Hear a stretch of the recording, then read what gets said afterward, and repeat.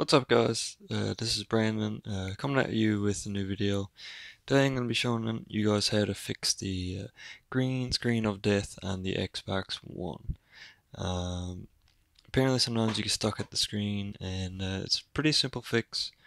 If you're just stuck there, all you have to do when you turn it on is when you're stuck to make sure your controller's on and hold down on the Xbox button until it vibrates, and then press on the start button.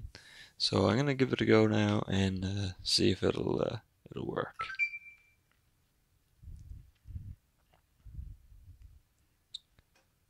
So the Xbox is on, should be coming on there now, and it will be stuck at this screen right here.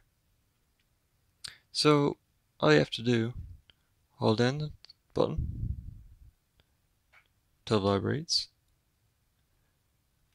and then press the start button, and this should pop up and work. It may take a few minutes, but it could take 30 seconds, or it could take 5 seconds, but either or, this should do the trick. And I'll just keep it on there for, just so you know that I don't cut anything.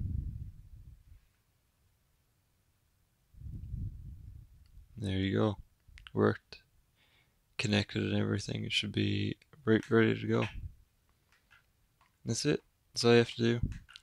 I hope this works. It might not work for everyone, but it worked for me.